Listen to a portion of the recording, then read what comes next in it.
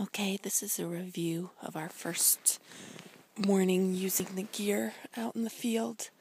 I am really happy with most of everything, except for I'm not super happy about the tent. I think I have some issues with it. My niece and I are sharing the tent today. My husband is in our more traditional tent. This is my niece over here in her sleeping bag. She's just waking up. Let me back up. There is not much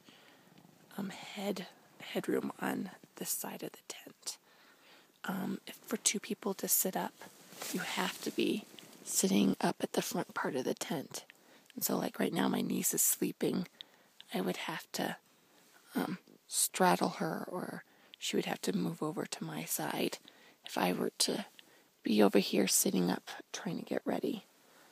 I guess I could in this middle back part semi sit up enough to get dressed, but it would be uncomfortable.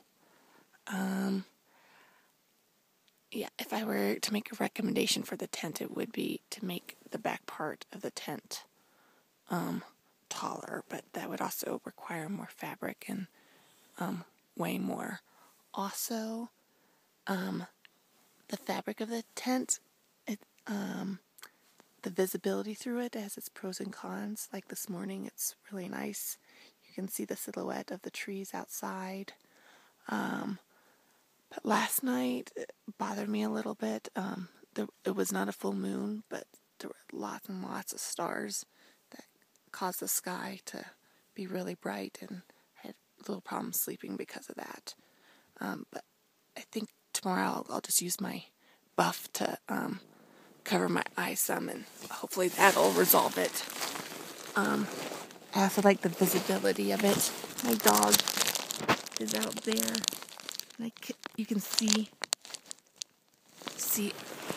all around the tent if needed. And this is a great morning view. A really nice thing about this tent, it has zero condensation, and we are sleeping near a pretty big lake. There's lakes around here everywhere, and I have no condensation. My husband in the more traditional tent has condensation. So that's impressive. Another thing I learned is to keep your bags in the front part, not right by your head, not by your feet, and that allows you to have more headroom. My legs, the foot of my tent, I was touching the tent walls a little bit all night, just because there's not a lot of room now. I guess I could have moved closer to my niece, and that would have created more room, so my tent, for my sleeping bag wasn't touching. So maybe I'll try that tonight. But yeah, it was a little claustrophobic back here in the back. I loved this Zpacks sleeping stuffed sack pillow. It wasn't noisy at all. I was worried about that, but no, it was 100% perfect. My padding system, my thermoresnil air, I think it's called a Z-Lite, absolutely perfect, no complaints at all. My little alcohol stove, it was okay, but I think I'm going to invest in that Caldera 600 milliliter Sidewinder tri-tie instead. My DIY lid I was not very happy with. It's hard to take on and off with the pot being really hot, and my duct tape is already starting to burn off the top. So I don't even know if it's going to last all 3 days out here.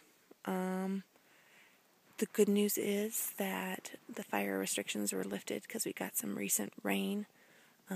So I'm not going to probably need to use all my alcohol on this trip because we can also heat up our stuff on the fire. And it's nice having a fire, and I was able to burn my Mary Jane bags. They burn very easily, but I haven't tried using them yet as fuel. So tonight, maybe I can get my husband in here.